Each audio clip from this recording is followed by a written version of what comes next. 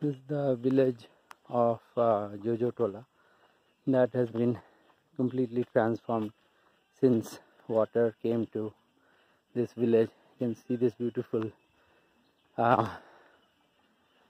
fences created out of bamboo. It was a very different village 2 years ago. How neatly people have organized the whole village. You can see stone bunds everywhere, families sitting here. I remember the shape of this house was in very bad condition.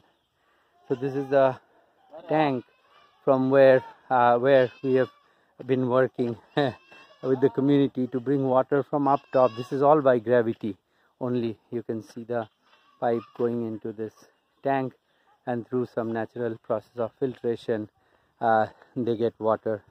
The village has really transformed, and these are the stone bunding they have made to arrest soil erosion, and which gives them a better agricultural output. You can see, I don't know if you can, people are getting haircuts from each other. This is mutual aid that works very strongly in these communities, and there's a lot to learn from that. So just wanted to give you a glimpse of Jojo Tola. See you later.